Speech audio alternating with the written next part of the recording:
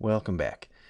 We're going to be looking at the area formula in trigonometry that will be quite useful when you have partial information for a triangle.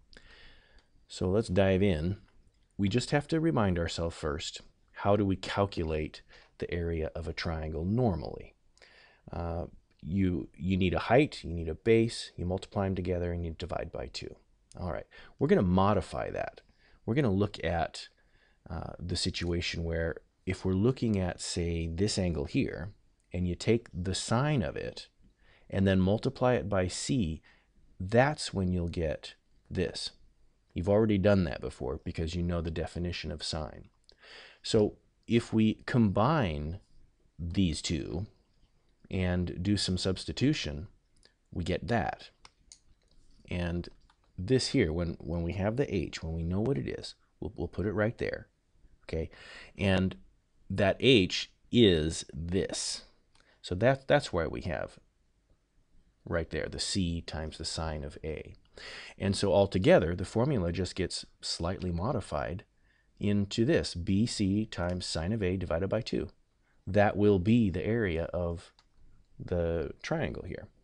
And you can approach the triangle from any side. You could, in the first part, we did this as the base, but you could also have this as the base. You just rotate it around and do the same idea and have your h go up that way instead. And you can rotate it again and have c as your base. And when you do that, you'll end up with these three different but equal formulas here. And these can be used when you have the partial information that corresponds to the ones that you're looking at. All right, I'll just give you a quick little illustration of what I mean by that. Say we had this information.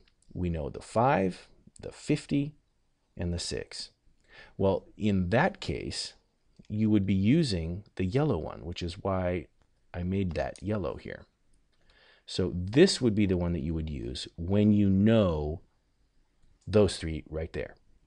If you had different information, you would use the ones corresponding to it. It's really kind of simple. And you can always create this formula if you don't remember it.